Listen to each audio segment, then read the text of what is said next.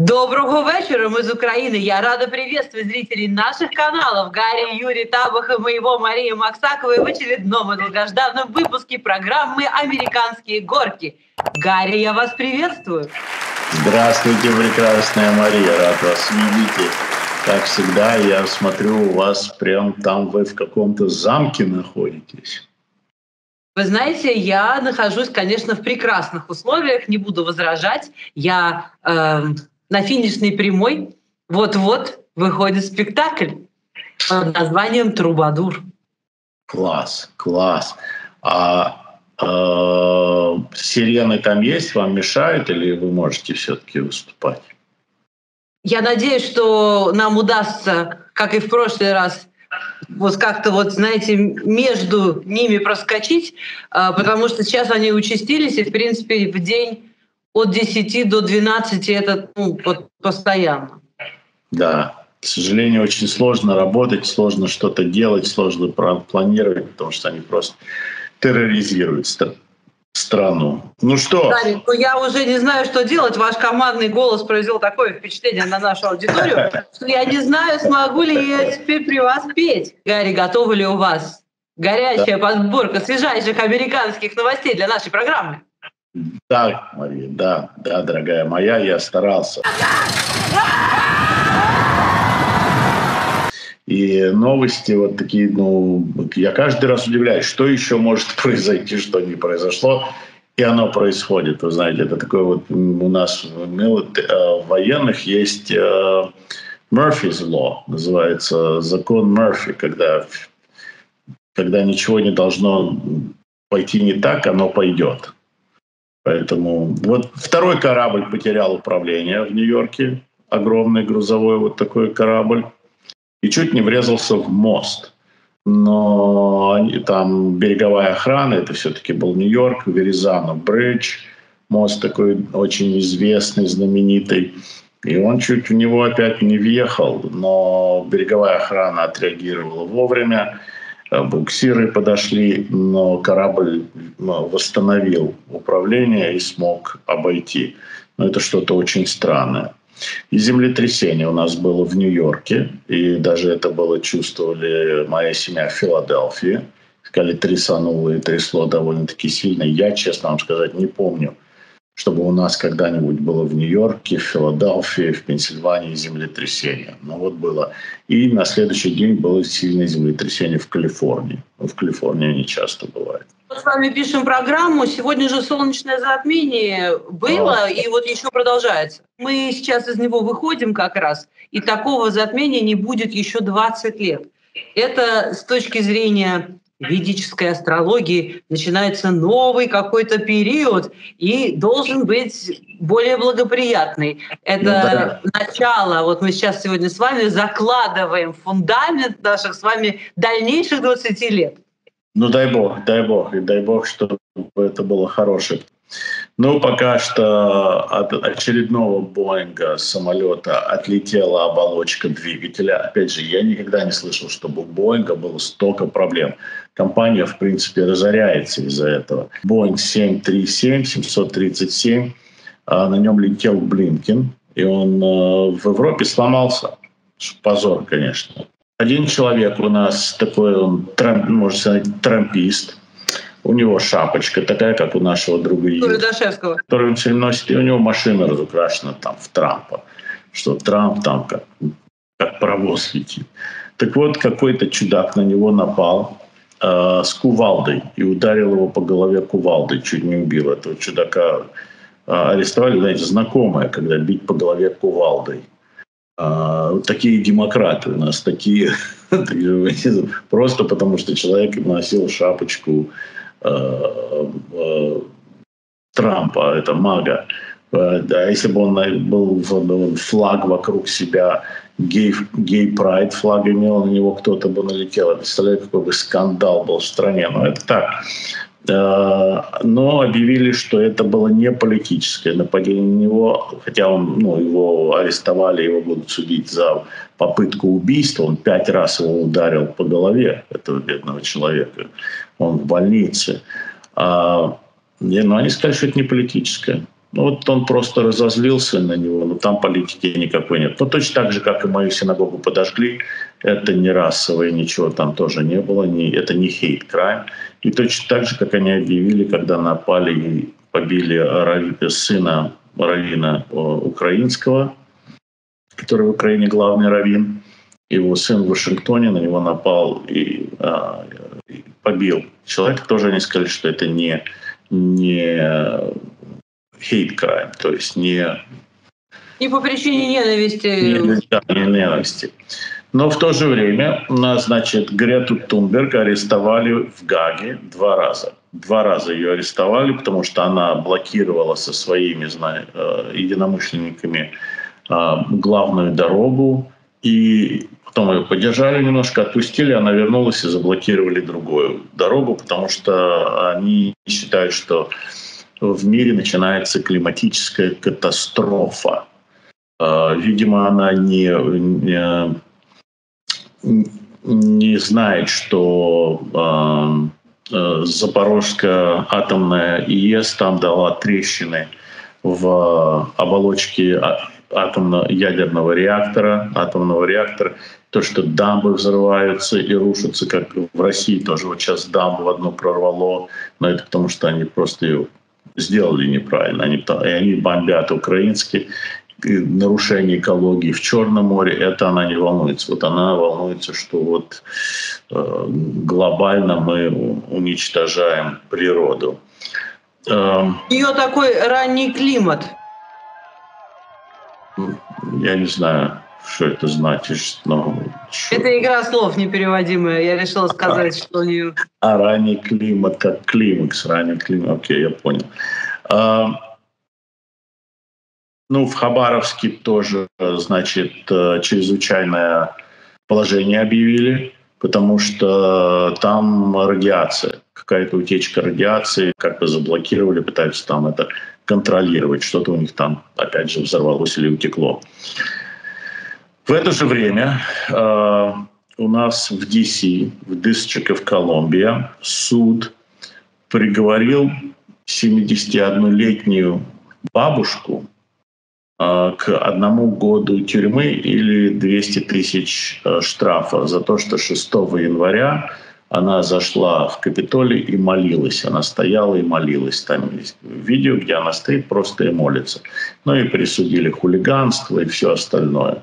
71 год старушки она зашла в Капитолий 6 января. Это нельзя делать. Не тем богам молилась Гари или что? Ну, да. В то же время в Мичигане пропалестинские протестующие собрались и кричали «Смерть Израилю» и «Смерть США».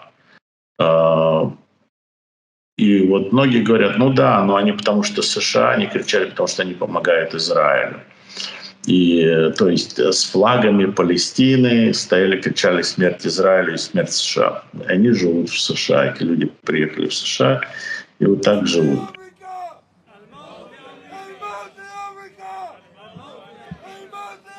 The chant "Death to Israel" has become the most logical chant shouted across the world today.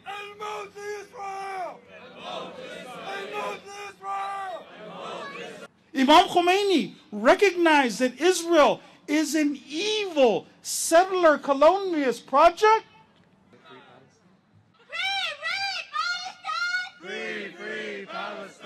В то же время в Нью-Йорке проходил митинг за освобождение заложников в Израиле. И все там стояли с американскими флагами, с израильскими флагами и пели «God bless America». Вот это разница между этими людьми. Гарри, а дошли ли до вас новости с болот? Дело в том, что у Путина есть 2 таких, как это сказать, апологета. Дугин и Ралдугин. Дугин обыкновенный.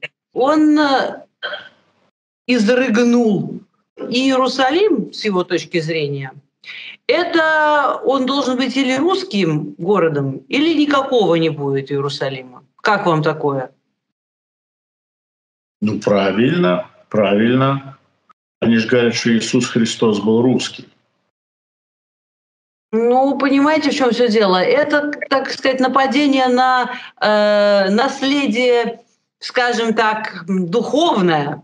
А тут вполне конкретный город имеется в виду. Вовсе не небесный Иерусалим, а самый, что ни на есть, земной. Просто то, что этот говорит, вот вы просто я к тому это то, что, значит, соответственно, обсуждается. То есть это, значит, такие разговоры ведутся в этом ближайшем к Путину окружении. То есть я к тому это говорю, что все, что связано с антиизраильской деятельностью, то, что, кстати, он и делал с самого начала в КГБ, то есть они это называют все борьбой с так называемым сионизмом, израильской военщины, все, весь этот набор клише, никуда не делся. То есть это у него все еще хорошенько сидит в голове. Ну, вся его ненависть, у него же ненависть такая избирательная к Грузии, вот к Украине и к Израилю. Это вот у него такие 3 пунктика. Понимают ли это люди в мире вообще? Нет, не понимают. Они не связывают это вместе, но единственный, кто вот связывал это вместе, я вам скажу, это был Марко Бандера, мой хороший товарищ, он умер, к сожалению, светлая ему память, родной племянник Степана Бандеры. Он связывал, он считал, что сионисты и украинские националисты имеют очень многое вместе, они одинаковые. И карикатур было тогда, вот в 60-е, в 50-е годы очень много. Этих карикатур, где украинские националисты, израильские сионисты, еврейские, они танцуют вместе, пьют там, и, значит, насмехаются над нашей любимой советской родиной и партией. Все такое. Нет, да, они связываются. Но а грузины тоже, это что же всегда была проблематичная такая республика советская. Больше, чем какая-либо другая, если мы Балтику не берем. Они говорили в Тбилиси, что сейчас отправляется там с такого-то пути поезд в Советский Союз в Москву. Да, то есть да. они себя Советский Союз мечтали. Я к чему это говорю? Просто вы же знаете его подлинную биографию, описанную у Кристины Курча-Предлих. Вот у него, когда он попал уже в ту семью, которая в официальной биографии значится как единственная, он же попал к этому НКВДшнику. Владимир Спиридонович, его отец. И как я думаю, вот он этого волчонка, когда получил, маленькую гиену, точнее сказать, он понял, что эту ненависть, которая у него ко всем, он, ну, понятное дело, исключительно странный, сложный и злобный такой был вот мелкий гном, с которым очень трудно было совладать. И, как я думаю, вот этот НКВДшник смог вот так вот фрагментами канализировать эту ненависть. Вот он кого ненавидел сам, этот Владимир Спиридонович, ну как же, во время блокады он не пускал, допустим, ленинградцев в Финляндию за пропитанием. Они же там расстреливали тех, кто хотел туда прорваться. Значит, вот после, значит, войны он отправился в Западную Украину, чтобы вот уничтожать все украинское. Ну, а прежние воспоминания, конечно, о грузинском детстве, они у него были самостоятельные. Вот у него, у Путина, сохранились вот несколько вот таких прям островов этой ненависти, которые носят иррациональный характер. И вот я к чему это говорю? Вы просто начали израильскую тему. Как я думаю, Дугин озвучил то, что они там все в этих кремлевских кабинетах обсуждают. То есть они действительно продолжают эту советскую антисемитскую линию гнуть, и вот это фактически, ну как, он просто намекает на что это такое, это захват, это раскачать территорию, вообще всю там войну вокруг, это спонсировать арабских террористов, ну я не знаю, что вкладывают в это все, тренировать их, ну по сути он угрожает. Это давно, это еще делала царская охранка, вкидывала вот эти антисемитские, из-за чего начинались погромы и все остальное. И до сих пор они это делают. И они вкидывают сюда вот этот небесный Иерусалим, а здесь это подхватывается. И люди верят в эти конспирологии разные. Да, это КГБшные, это они всегда это делали, чтобы разжечь ненависть между и раскол между народами. Это дело. Но сказать про Грузию я хотел еще что вот с моего детства я всегда помнил, что когда там евреи собирались в какую-нибудь там компанию, они всегда обсуждали антисемитизм, там, как уехать в Израиль. Это вечные вот эти разговоры были в моем детстве, шептались, кто уехал, кто не уехал. И всегда говорили, что единственная республика, где не было антисемитизма официального, это была Грузия. То есть в Грузии евреи могли попасть в институт, занять нормальную работу и так далее. Там не было официального этого. Поэтому, да, грузины тоже как бы выпячивались все. И поэтому вот Марко Бандера, он связывал это. И вот вы повторили то, что он сказал. И я знаю, что я никогда больше ни у кого не слышал это. Вот. Но сегодня, получается, понимаете, это чудовище, оно, так сказать, усовершенствовало свои мерзкие практики, и оно с удвоенной силой напало на всех перечисленных. То есть, мне кажется, сейчас, понимаете, некоторые, они пытаются, вот эти КГБшники, это говня взять, что ли, реванш. Вот что я имею в виду. Ну, согласен. Имеет право на жизнь, эта теория, да. Ну, это вот когда там они собрались, значит, в Мичигане, протестовали и кричали «Смерть Израилю, смерть Америке», а в Нью-Йорке те, которые были за Израиль, пели «God bless America», были американские флаги, то в Нью-Йорке сейчас суд присудил 17,5 миллионов женщинам, мусульманским женщинам, которых арестовывали в Нью-Йорке несколько раз, и у них должны были сделать фотографию, профиль и профиль и они должны были обнажить лицо. Они должны были снять хиджабу для этого, и вот, значит, это их унижало, это их обижало, и в Нью-Йорке присудили 17,5 миллионов долларов им, когда в Нью-Йорке он обанкротился уже практически из-за нелегальных иммигрантов, и в которых среди них много, которые в хиджабах тоже. В общем, у нас идет дурдом. Также в Массачусетс, я даже не называю, знаете, мне все говорят, почему ты все время говоришь, что это демократические штаты, демократические. Я не буду говорить, чтобы быть политически корректным. Я скажу, не республиканский штат, так лучше, я думаю, будет. В Массачусетс, в больницах они перестали докладывать детей, которые рождены наркоманами. То есть дети, которые рождаются наркоманами, обязаны по закону это передавать в агентство для защиты детей у нас. То есть это родители наркоманы, и ребенок уже родился наркоманом.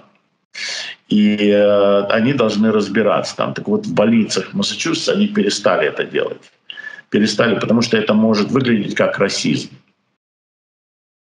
Их объяснение, потому что это может выглядеть как расизм.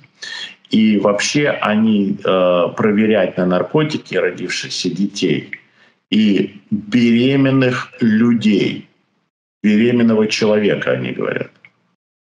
Проверять только с его разрешения человека. Иногда этих человеков называют женщинами, но они их женщинами не называют, они их называют человеком, беременного человека.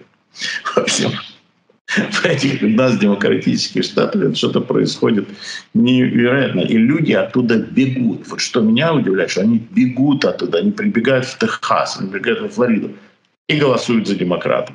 Голосуют за эти же законы. Hey, it's okay. It's okay. Take a deep breath. You had a surgery. You've been under anesthesia, but you're okay. We're gonna get you out of here. What's going on? Well, you had an event, and we had to operate, but you're gonna be okay. Why is my rear end killing me? We had to perform an emergency intracranial rectal removal, and the worst part is, this has been happening a lot. This is the second time you've been in the hospital because your head has been up your ass. I need to ask you something. Are you a Democrat? Yeah, of course I am. Okay. I was in the union about 20 years ago. Okay. Oh, slow down. We don't want that head to go back up there. All right? This happens a lot with liberals. Your beliefs and the way you vote affects the way your head relates with your butthole. and it'll just go right up there and block reality. But we gotta be loyal and no matter what they say. Whoa, shush. It'll happen right as I'm sitting here. It's not pleasant to watch. So I want you to take a look at this. That is the Constitution. Now look at it, read it, and that's going to affect the way you see the world. Welcome aboard. I'm also going to write you a prescription for a couple of old Ronald Reagan speeches. Я даже себе не понимаю, это все равно, что мой отец, мы приехали в Соединенные Штаты Америки и голосовали за коммунистическую партию Соединенных Штатов Америки. Это вот примерно так. Израильтяне вышли, практически вывели свои войска из Газы. Блинкен тоже вот летал все время и уже призывал, там Байден кричал и орал, топтал ногами, чтобы прекратить боевые действия. Якобы идут переговоры о освобождении заложников, поэтому израильтяне вывели оттуда свои войска. Блинкен уже сравнил, сказал, что после того, как погибли вот эти волонтеры из этой мировой кухни, где они готовят еду и кормят людей, глава, основатель, там такой левый, что левее невозможно. Он сказал, что израильтяне специально сделали, ударили по ним, потому что, в общем, евреи виноваты, заканчивается тем. И Блинкен сказал, что если израильтяне оттуда не выйдут и не перестанут боевые действия, то они примерно то же самое, что и Хамас. Вот сравнил, да. То есть он их приравнял друг к другу. Гарри, скажите, пожалуйста, а с военной точки зрения многие цели ведь все-таки достигнуты армией обороны Израиля? Я имею в виду, что Хамас как террористическая организация, она понесла вот такие существенные, скажем, убытки, которые не позволят им снова угрожать Израилю, или так сказать нельзя? Если они их не добьют, они опять разразятся. Израилю несколько раз была возможность разбить и добить их, но вот мировое общество начинает давить на Израиль, остановитесь, они никогда не давали, и вот это все время продолжает. Поэтому это вот проблема в том, что из-за политических амбиций или еще из-за чего-то они начинают остановить боевые действия. Остановить боевые действия в Украине, остановить боевые действия в Вьетнаме, остановить боевые действия в Ираке, остановить боевые действия не только в других странах, на наших распространяется тоже. И они начинают это делать, и потом эти возвращаются еще хуже, еще больше. И потом еще более кровопролитные. И, конечно же, страдает гражданское население и тут, и там, и везде. Поэтому, опять же, я как человек военный говорю, что если уже мы начали их бить, то их надо добивать. Вот Вторую мировую войну мы же не изгнали немцев из Советского Союза и из Франции, и все, и остановились на этом. Нет, зашли в Германию и добили их в Германии. Зашли в Японию и добили их в Японию, а не только освободили острова от них. Поэтому вот сегодня, конечно же, эти войны, они пытаются их как-то гуманно сделать, а получается наоборот, получается еще хуже. Но, конечно же, израильтяне, они как туннели они уничтожили в основном. И, по-моему, там было 24 батальона Хамаса. И осталось... которые были, насколько я понимаю, спланированы каким-то институтом в Новосибирске. Я не знаю кем, но это точно сами они не смогли. Послушайте, вы здесь в Украине 20 лет копают метро. Одно метро. Никак не выкопают. А там они за несколько лет прокопали такое метро многоэтажное. Это не могли люди без образования, без знаний, как вот копать под землей, причем там такая рыхлая земля, чтобы это укреплять. Нет, это должны были быть специалисты. Ну а эти специалисты, конечно же, где находятся? Где такие специалисты живут, чтобы это сделали? Эти конкретно вроде как в Новосибирске. Я буду не удивлен, если это они оттуда. Поэтому, конечно же, непонятно, что израильтяне сейчас сделали или что они задумали. То ли они готовятся, может быть, к войне на севере с Хазбуллой, То ли они готовятся к Ирану, атаке Ирана, то ли они еще что-то делают, то ли они вышли просто потому, что они слабаки и в очередной раз сдались давлению, особенно из Белого дома. Нашли они одного заложника, один заложник убит, мужчина, нашли его тело. Иран угрожает Израилю, что будет большая атака после Рамадана. По-моему, Рамадан заканчивается в эти выходные. И израильтяне готовятся, мобилизировали резервистов ПВО. И они готовятся, что... Ну и Иран сейчас воспрял, ему разморозил президент Байден $10 миллиардов для него. Это помимо 6, которые он разморозил раньше. До этого, да. Значит, поэтому они себя чувствуют в очень хорошей форме. Уверен, что эти ракеты, которые они создают, и достанутся и России также, и полетят сюда, в Украину. Поэтому ситуация сейчас, конечно, не очень хорошая, она такая напряженная. Но опять же, я думаю, что это рано паниковать, потому что у Ирана тоже много проблем. Внутри Ирана наши друзья Балучи, Балучистан, там восстает и идет там перепалка у них. К сожалению, вот сейчас момент поддержать их, наша бы страна поддержала бы и смела бы это, потому что иранцы этого тоже хотят. Вот нормальный Иран, большинство иранцев — это персы, это древний народ, они не хотят жить вот под таким гнетом и быть изгоями всего мира, когда они были любимцы всего мира и были нормальные. Еще совсем недавно. Да, это же в 70-е годы произошло. Это совсем недавно, когда Тегеран был похож на лучшие модные европейские столицы. Это был Париж. Да, это был Париж Ближнего Востока. И я учился с иранцами. Я был курсантом, у нас были курсанты из других стран. И я помню иранского курсанта, и он не мог вернуться, он не вернулся обратно в Иран. Ну, ему голову отрубили.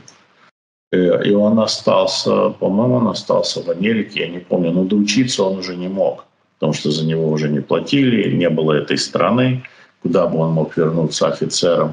Но они там летали на наших самолетах, это было наше вооружение. И это как Соединенные Штаты в этом отношении... Это грубейшая ошибка. Грубейшая ошибка, из-за которой сегодня вот все это происходит. Это была грубейшая ошибка, что мы взяли и разбили Ирак таким образом. И Иран воспрял. Так что это я раз. Думаю, Второй. что тогда дали вроде как это называется, это убежище Шаху Пехлеви, да. И они вроде все уехали, но при этом людей бросили, просто вот пришли эти палачи, эти аятоллы, этот ксир и все остальное, и они всех закрыли в эти черные тряпки, и все, и они мучаются, эти женщины, с тех самых пор. Образованнейшие были женщины, и есть прекрасные врачи, и в правительстве, то есть высочайшего уровня. Так вот недавно еще мы уже с вами, Гари, вели программу. Помните, буквально 1,5 года назад были колоссальные протесты в Иране. Да. То есть женщины выходили, сжигали волосы, вспомните. Казалось бы, вот тогда почему не протянуть руку помощи протестующим? Это было еще при Обаме. И я помню, когда я был в Грузии, я не мог понять, кто вот эти молодожены, там свадеб было много, причем понедельник, вторник, среда, люди не делают свадьбу в понедельник, вторник, а там каждый день, и я говорю, слушай, сколько тут людей могут жениться каждый день, потому что в центре Тбилиси вот шли вот эти свадьбы, красивые молодые люди, причем у невест почему-то были такие короткие платья белые, а не длинные, то есть они показывали свои ноги. А потом мне сказали, что это иранцы. Иранцы приезжают, чтобы у них была нормальная свадьба, потому что в Иране они не могут сделать вот такую. И я разговаривал с одним иранцем, он говорит, мы очень-очень надеемся на вашего президента Трампа, что и когда мы восстанем, он нам поможет. Но они не восстали во время Трампа, восстали во время Обамы, вот сейчас во время Байдена, а эти не помогают. И они знают, что они не помогают, что они вот в сговоре, опять же, из-за цен на нефть и так далее, с аятоллами. Ну, опять же, у Ирана сейчас много проблем тоже. Они, конечно, угрожают Израилю, угрожают Америке. Но я думаю, что это просто будет, опять же, всплеск террористических актов больше, чем прямых атак Ирана на Израиль и на Соединенные. Фактически иранцы оккупированы вот этой вот властью страшной. Да, наверное. И они это говорят, иранцы это говорят. Они говорят, что мы оккупированы арабским исламизмом. И для них это большое унижение. Но опять же, с военной точки я считаю, что Ирану это очень сложно сделать. То есть они не могут напрямую атаковать даже Израиль. Через своих прокси, да, через этих хуситов и еще через Хазбуллу, но через сами напрямую нет, потому что там стоят наши авианосные группы, и это будет прямой удар по нам. Если они прямой ударят по Израилю, мы должны будем отреагировать по ним. Поэтому все может быть, может разгореться большая война, но будем надеяться, что в Иране там тоже они понимают, что эти аятоллы, хоть они хотят к Аллаху, и потому что их там ждет 12 или сколько, 18. А не 40 или 72. Скажите, пожалуйста, вы про этих бурей. Я хотела, знаете, о чем у вас спросить? Они все равно помирать не хотят. Поговаривают, что вот у этого аятоллы там же за это все время только один раз была смена. То есть был вот этот первый, теперь второй. И вот у этого второго вроде как уже пошатнулось здоровье, вроде как он уже старый слаб. То есть такие тоже слухи ползут, не знаю, насколько... Это будет третий, там будет третий. У них есть... Это не Путин, у них есть кто их заменит. Ну вот сейчас в Иране, в общем, с эти стычки с Балучи. Привет нашей премьер-министр, с которой мы имели прекрасное интервью. У нас есть на канале интервью, которое мы с вами, Гари, брали у премьер-министра Балучистана. Это для многих было откровением услышать, что народ, такой колоссальный, огромный народ, многомиллионный, и вот, получается, полностью в изгнании. Ну вот как вам такое? Получается, что и курды, и балучи, это там 40 миллионов и тех, 40 миллионов и тех. Почти что 100 миллионов человек, которые имеют право на свою... Вот они как раз имеют право на свою страну, на свою державу. У них есть свой флаг, свой язык, там своя религия. У них были эти страны исторически. Но, может быть, это исторически восстановится за место Ирана, Ирака и так далее. В Бразилии запрещают Маска, потому что там должна быть цензура. А он очень против цензуры, и они пытаются запретить это. Вот Бразилия, то есть социалистический, вот это вот социализм, вот это вот нельзя. Нельзя иметь без цензуры. Точно так же, как и наши социалисты наши, они просто в ужасе от от бывшего Твиттера. Потому что там цензуры нет. Они не могут цензурировать это. Хорошая программа у Марка Солонина, где он по деталям рассказывает, как что-то он там с Марком Фейгином они схлестнулись, и Марк Фейгин, значит, настучал на него в YouTube, и его моментально сняли его видео Марка Солонина, хотя он там ничего не говорит. А вот у Марка Фейгина на видео угрозы, физические угрозы, когда я еще предлагал Марку Фейгину набить морду не Солонину, потому что он там в 3 раза меньше по весовой категории, а у меня примерно такая же весовая категория. Я предлагал ему мне набить морду за место, попробовать. А не Марку, это некрасиво Марку Солонину это делать, то и он выдал все личные данные не только Марка Солонина, но и его детей, его жены, выставил. И Марк Солонин пишет уже больше месяца в YouTube и говорит: снимите это мои личные, это нельзя, это противозаконно. Это противозаконно в Украине. То есть это противозаконно в любой нормальной цивилизованной стране. Нет, это видео они не снимают. Они цензурируют так, что Марку Фейгину можно делать все, что он угодно, а вот Солонину нет, нельзя. Угу. такая вот цензура. Вот это нормально жить.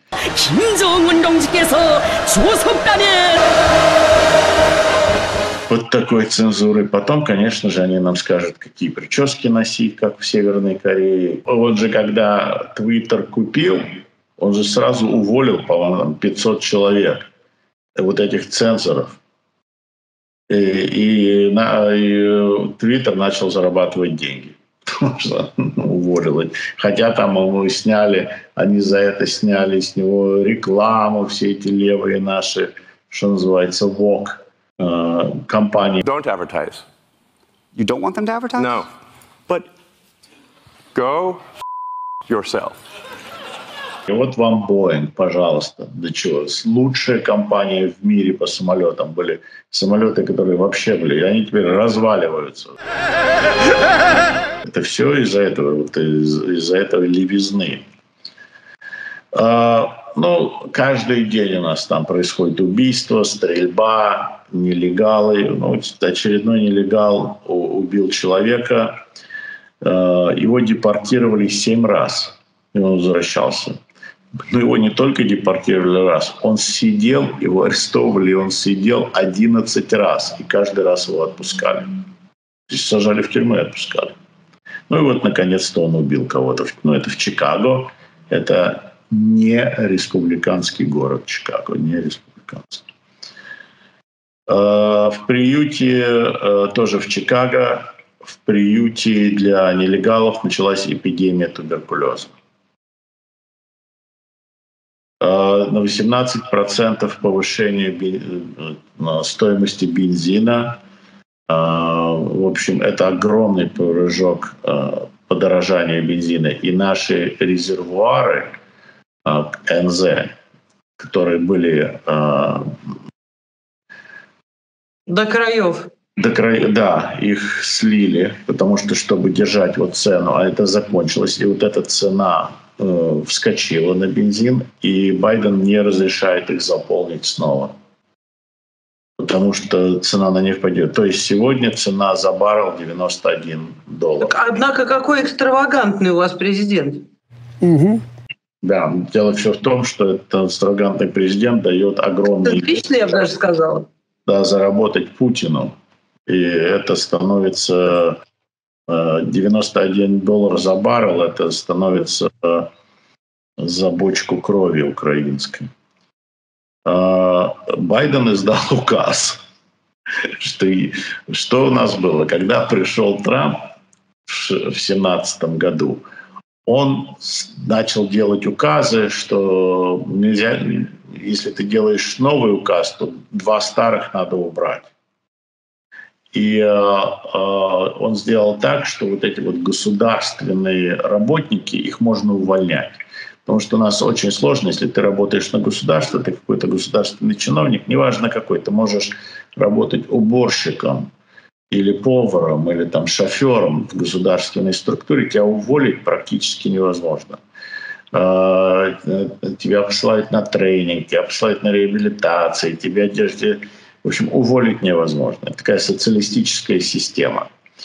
И когда пришел Трамп, он сказал, нет, можно увольнять. Этих людей надо увольнять, потому что система не работает. Например, одна из самых главных таких схем – это были ветеранские госпиталя. Вот я, например, пользуюсь ветеранским госпиталем.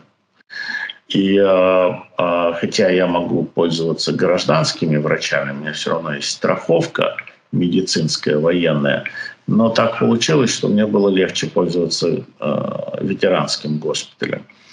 И я пользуюсь ветеранским госпиталем. В принципе, это было очень удобно, и врач там был прекрасный. Но у многих были проблемы, потому что это была бюрократия вот эта вот советская. А вы заполнили эту форму, а это не та форма. А вы вот заполнили большую форму, а надо было маленькую. А вы теперь должны не в этой очереди стоять, а в этой очереди. А у вас красная команда, а должна быть синяя команда. И вот это вот бесконечное там это было, и люди умирали. Они не могли получить медицинскую помощь. Ветераны военные умирали не на войне погибли, а погибли от плохой не медицины. Медицина сама была хорошая, администрация. Временный, да, я поняла. Администрация была плохая. И вот Трамп сказал, уволим всех их к чертям собачьим. И оно заработало. Я помню, я приходил в госпиталь, меня моментально смотрели, моментально все. Мне так это нравилось, что все работало очень хорошо. Потому что они поувольняли дармоедов, поувольняли бездельников. То есть эти администраторы, которые, правда, им дали, развязали руки и брали на работу нормальных людей. Так вот, Байден сейчас издал указ, что если придет Трамп, он этого делать не сможет. То есть вот эти бездельники, которые опять, он нарастил опять, они развелись у нас в государстве, их увольнять нельзя. Гарри, это же смешно. Неужели президент Трамп не найдет, как отменить указ Байдена? Нет, он абсолютно. Они все прекрасно знают. Он может, если это же не Конгресс проголосовал за этот закон. Так что если президент издает указ, следующий президент может его отменить. В общем, конечно же, Трампу, значит, зачем он это сделал? Потому что все теперь аплодируют. Это как вот $20 минимальная зарплата в Калифорнии. Теперь никто не может купить себе гамбургер, потому что гамбургер стоит $40. Но это надо сказать за час, вы имеете в виду? Да, в час. Вот именно. Потому что в России кто-то в месяц получает, поэтому могут люди не понять. Я к чему это все? Это сумасшествие, потому что он сделал. И теперь все этому аплодируют. Чиновники теперь хотят голосовать за этого. Голосовать, конечно, они голосуют. То, что у вас работы нет, идиоты из-за этих $20, потому что ваш гамбургер никто купить не может. Что у нас получилось? Что у нас во всей стране были такие магазины, назывались 99 центов. Там вся эти продавалось все. Китайское, это все эти резиновые какашки китайские. И в 37 один магазин закрылся. Это пока они говорят, что у нас хорошая экономика, все работают, значит, все получают по $20 минимум. Не получаете, они закрываются, бизнесы эти закрываются. То есть дешевую вещь вы купить не можете больше. Потому что она теперь стала дорогая. Но пока что они все радуются и будут голосовать за Байдена. Вот таким образом, он вот таким дешевым финтом дурит людей. Не дурит людей, это социалисты. В это время, когда все справляли здесь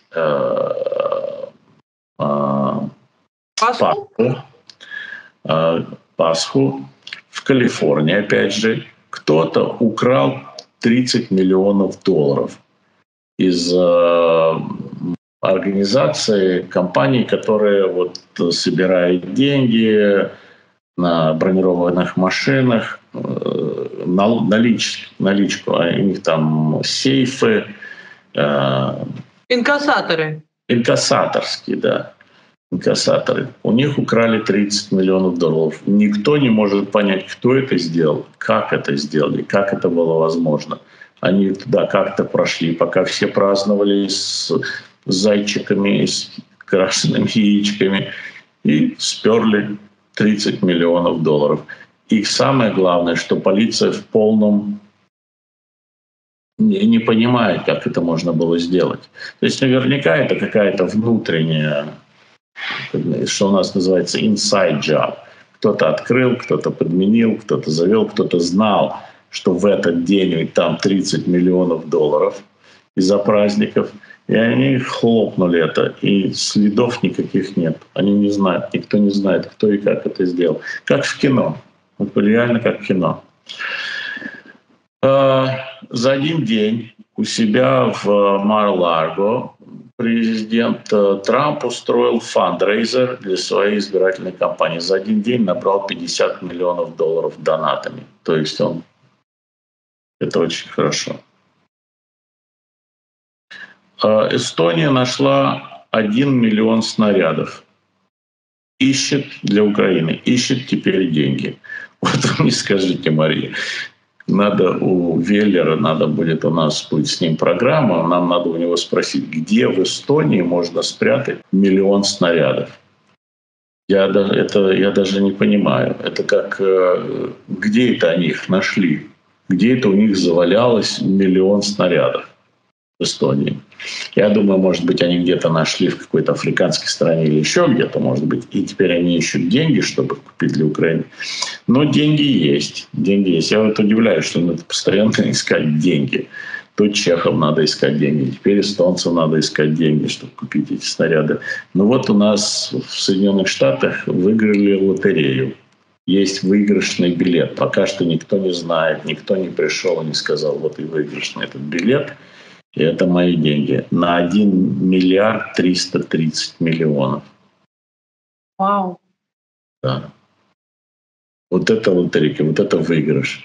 Пока что никто не пришел, у них есть, по-моему, 60 дней прийти с этим билетом и получить деньги, или они обратно будут разыгрываться. Хорошие новости – это то, что наш любимый сенатор Cornyn опять дал очень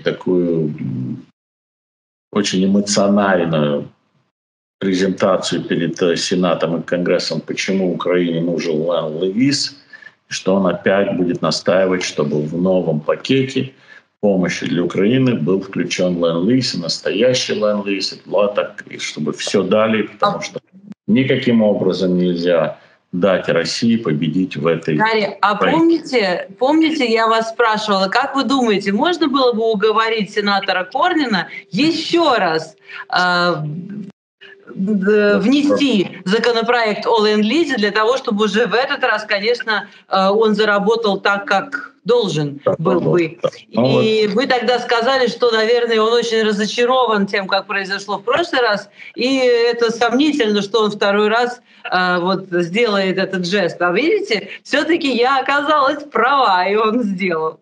Это просто вы оптимист, а я пессимист. Мне хочется верить, что в этот раз, второй раз уже, свой шанс Украина не упустит. Будем надеяться и продолжать настаивать на этом, и нашей командой давить и требовать, чтобы наши власти это сделали. И надеюсь, что украинцы будут делать то же самое. Посмотрим. Потому что я себе не представляю, как могут украинцы продолжать стоять перед таким напором, кому я вам рассказываю, эти бомбежки, эти обстрелы вечные. Точно, по-моему.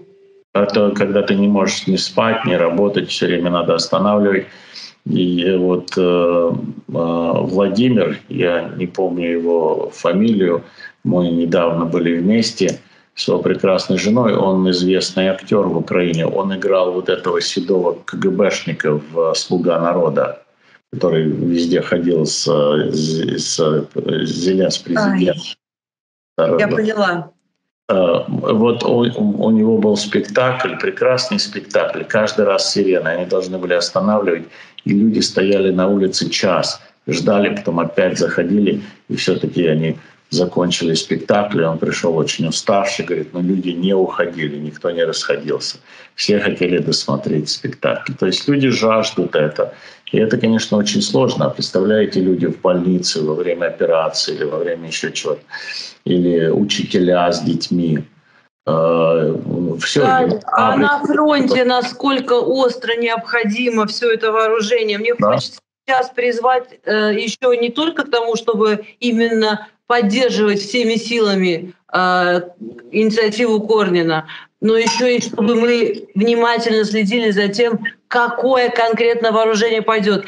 Нам нужны новейшие системы, нам нужны дроны. Дроны нужны. Вот можно послушать, великолепно это все поясняет Мария Берлинская. Нам нужны новые технологии, которые будут в разы эффективнее, чем та рухлядь, которую по сусекам там где-то воскребает этот упырь. Ну, хорошая новость еще есть, что русские двинули вперед, и они пошли опять вот этим нахрапом, выстроились в колонны бронетехники. По-моему, там был батальон, танковый батальон. И украинцы его просто сожгли. И они не прошли. Я не знаю, кто были эти командиры, кто опять сделали такую глупость. Наверное, нет, украинцы сделали чудо просто. Не украинцы, но русские это просто, они просто взяли и двинули, и прям зашли в засаду. Это абсолютно неграмотно. Наверное, их командир получит медаль или повышение, наверное, точно так там работает. Но посмотрим. Еще что произошло в эти выходные. Был митинг в поддержку военнопленных Азова. Прямо в центре на Софийской площади. И я имел честь там быть, и я был потрясен. Это были тысячи молодых людей. Тысячи, которые они прям вот с машинами они ездили, причем там много было минис. И они ездили, и раненых ребят там было много, и девчонок. Это одна молодежь была там. Я, наверное, был там самый старый. И у них у всех были плакаты. Но плакаты не сделали одним штампом, а вот каждый нарисовал свой плакат. Собачки были с плакатами.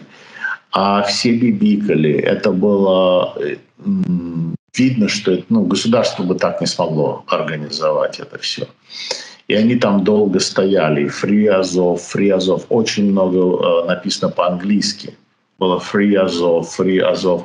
Но там не только Азов, они еще писали разные номера других бригад и батальонов, которые там были, морской пехоты, нацгвардии, и, по-моему, даже полиции. И вот они всех знали. И это очень хорошо. Я считаю, что это просто прекрасно. Во-первых, это показывает, что общество не даст никому забыть про этих военнопленных. Это дойдет до этих военнопленных, это их поддержит. Я сам был в президентской комиссии по военнопленным и без вести пропавшим.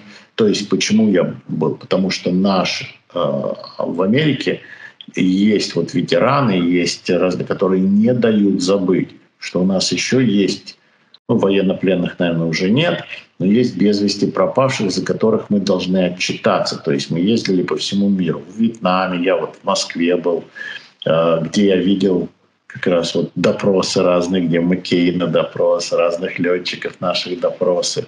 Это засекреченные материалы, очень было интересно. И мы искали всех вот без вести пропавших, мы нашли некоторых. И потому что от нас требовали люди, не государство. А государство должно было реагировать таким образом. И вот эта вот молодежь, которая там была, просто было потрясающе. Я выставил небольшой ролик, у меня на канале стоит небольшой ролик с этим Free Azov. Более того, вот что бы там ни было, как бы ни оказалось, надеюсь, что этого не будет. Но Путин и русские должны понимать, что вы этих людей не завоюете. Это невозможно просто сделать. Вы можете захватить территорию. Вы можете гоняться за ними по лесам, по горам, под водой, в канализациях, где угодно. Эта молодежь не сдаст. Она вся могла, вот эта молодежь, которая там была, 1000, они могли уехать. Они могли покинуть Украину и работать там где-то на Западе. Они здесь 2 года. Многие из них вернулись. Вы их не уничтожите. Они умные, они молодые, они очень патриотически настроенные. И я был очень доволен увидеть такую картину. Очень. Я позаимствую с вашего канала, если можно, этот ролик, и в нашей передаче тоже его покажу. Супер. Это мы на демонстрации за Азовсталь, чтобы освободили из плена всех пленных и азовцев. Это, видимо, Азовсталь, ребята. Это организовали. Довольно-таки большая демонстрация. И они все на мини-карс. Интересно, что много пишут по-английски. Наверное, обращение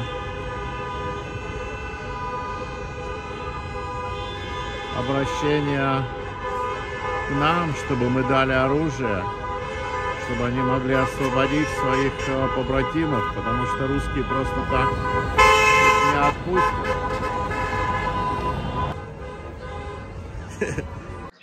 Гарри, я все-таки хочу вам задать в завершении один вопрос. Я понимаю, что это уже ни в какие ворота не лезет, но все-таки вы же знаете, Трамп сказал,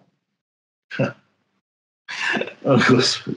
Мария, смотрите, я хочу сказать такую вещь. Это он сказал сегодня. А вчера у нас был, Трамп сказал Орбану. А позавчера у нас было, что Трамп, я уже не помню, это продолжается 7 лет, каждый день. Он сказал, потом, понятно, что он этого не говорил, в следующий день они придумывают нового, он сказал. Опять это потом, он говорит, нет, он... Гарри, ну как не стыдно? У этой Wall Street Journal, по-моему, напечатала это, да? У них же уже настолько падают вообще просмотры, и читатель от них, в общем-то, уже убегает, я бы сказала, что через пару лет, мне кажется, будет уже даже неловко ссылаться на этот источник. И тем не менее, вот кто-то неназванный якобы присутствовал при какой-то беседе, где как будто бы президент Трамп что-то такое...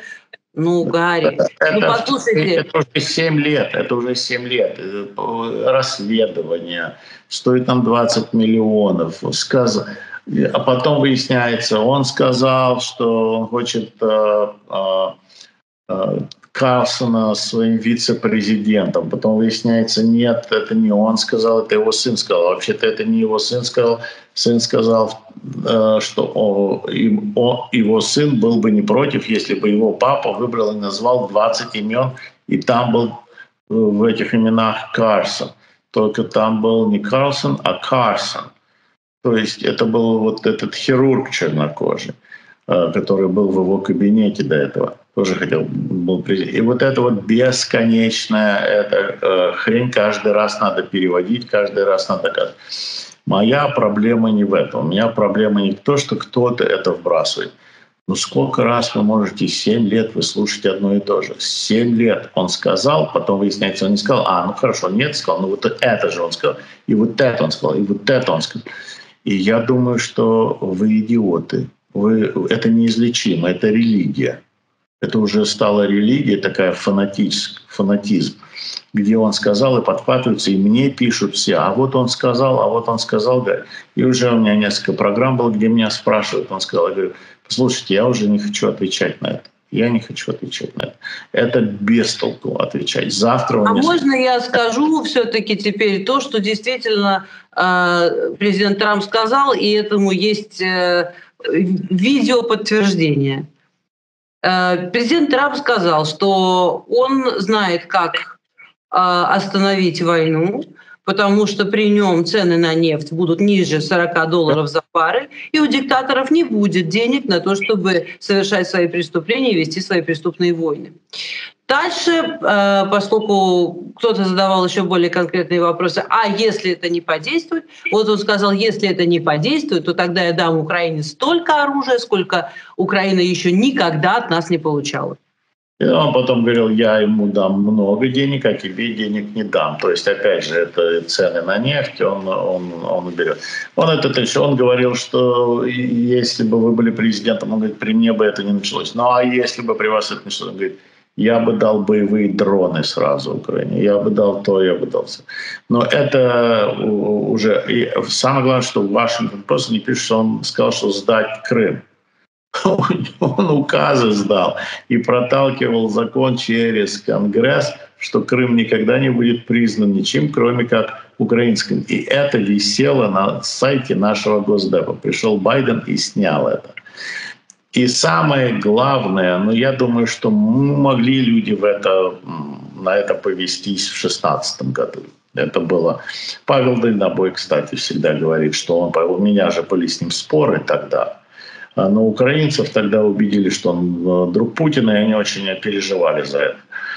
Но уже второй раз, как же второй раз можно на это повестись? Это очень сложно мне понять. Это болезнь, которую... И вот эти переводы, которые переводятся неправильно, даже нашими американцами, когда они пытаются перевести... посмотрите в словаре, что он сказал, что эти слова означают. Он действует совершенно по-другому. И поэтому я не знаю, зачем это делается, для чего это делается. Потому что, по большому счету, в Америке этого никакого эффекта не имеет. Это люди там не слушают, потому что они слушают, что он говорит. Он говорит, а не то, что сказал Washington Post, New York Times, CNN, BBC и так далее. И даже «Голос Америки», потому что это все левое и ВОК. Они слушают, что он говорит. Так на кого это имеет эффект? Это имеет эффект на Украину. Потому что русские сразу это подхватывают и разносят. Вам оружие не дадут, вас сольют, вас то, вас все. И люди, конечно же, здесь начинают на это реагировать, и они начинают бояться, они начинают что-то себе придумывать. Но самое главное, он не может сдать Крым. Трамп Крым сдать никаким образом русским не может, потому что Крым уже сдали. Сдал его Обама с Байденом, а не Трамп. Там русские сегодня, кто из вас не знает, сегодня в Крыму русские.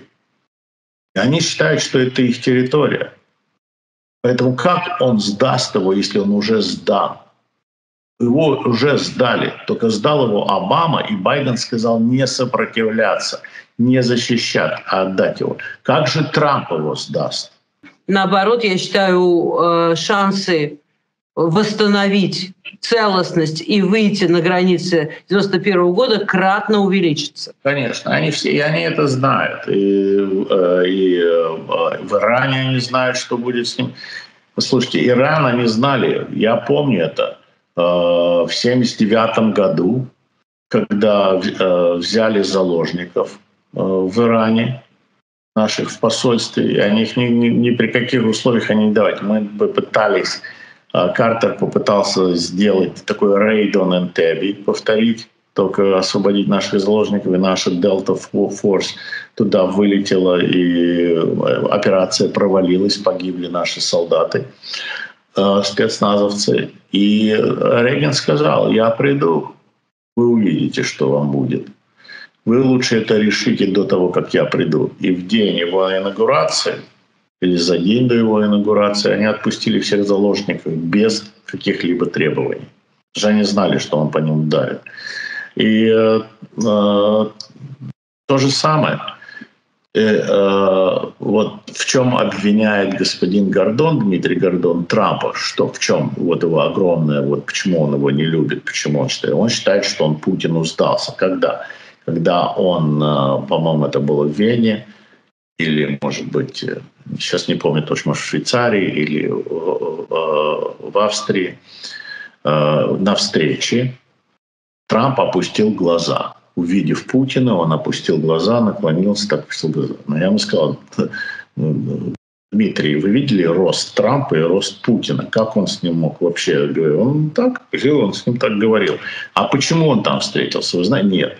Он с ним встретился, там он сказал, я с тобой не встречусь, пока ты не отпустишь украинских моряков. Тот отпустил украинских моряков, и тогда Трамп с ним встретился. И вот тогда он... То, что он отпустил моряков, он не помнит, и что это заслуга Трампа, украинских. То же самое, я надеюсь, что придя Трамп, он скажет освободить азовцев. И что Азов — это не террористическая вооруженная организация. И что кракенцы тоже не террористическая организация. Это патриоты Украины. Это те, которые воюют на передовой. И которые первые встали на защиту Украины. И я не уменьшаю важность других тоже. Но это тех, кого русские считают там фашистами, националистами. И у нас тоже до сих пор, по-моему, висит, что Азов — это вооруженная террористическая организация. Где-то в Госдепе у нас, по-моему, до сих пор это есть. Так что посмотрим, как это повернется. Но опять же, вот эти вот глупости, которые вкидываются, он сдаст Крым. Или он начнет, может быть, они еще и в следующий раз мы скажем, а вот Трамп сказал, что когда он придет, Россия начнет войну с Украиной. Вот тогда Россия нападет на Украину. Он придет к власти. Следующий, наверное, закинут эту фигню. И вот я уже всем говорю, вы меня не спрашиваете этот вопрос. Если он это не сказал, а это там где-то написано, а вы не слышали, вот как он лично это говорит, это глупость.